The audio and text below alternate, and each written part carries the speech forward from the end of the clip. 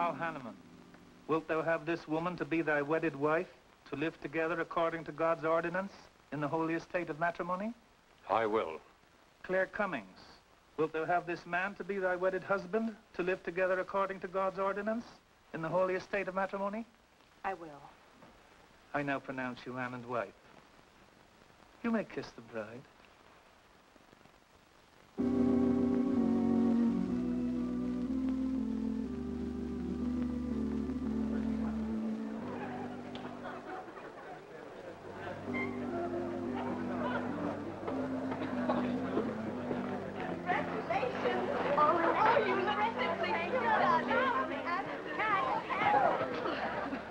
June, don't tell me I'm going to lose another employee. Don't worry, Mr. Doyle.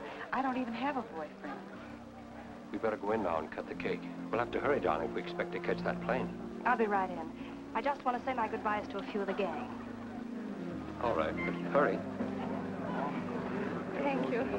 Thank you.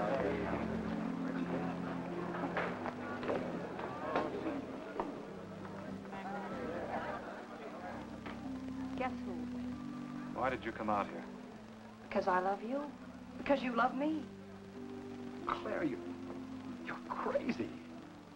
Don't you know what those words meant in there? Let no man put us asunder.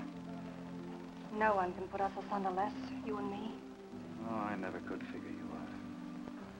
Except that, well, you make everything add up to spell Claire, don't you? Now, darling. You're even getting a sadistic kick out of having me at your wedding, me and the others. But there are no others. Only you. I'll think about you on my honeymoon. I'll write you. Miss me less.